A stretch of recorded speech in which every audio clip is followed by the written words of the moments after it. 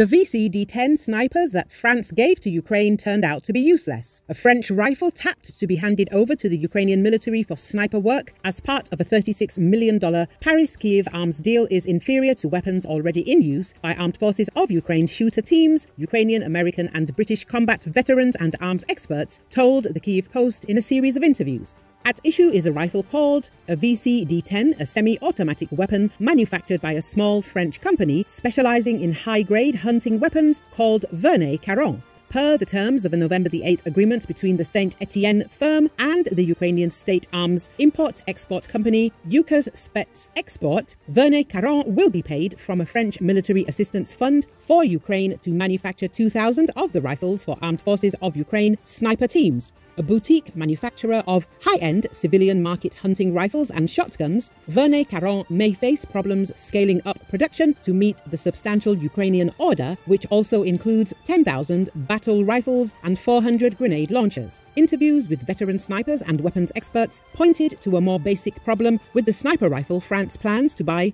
for Ukrainian shooters, even if produced to the highest standards and delivered on the deadline. The French precision rifles Ukrspetseksport has contracted for are, they said, not very suitable for combat conditions in Ukraine.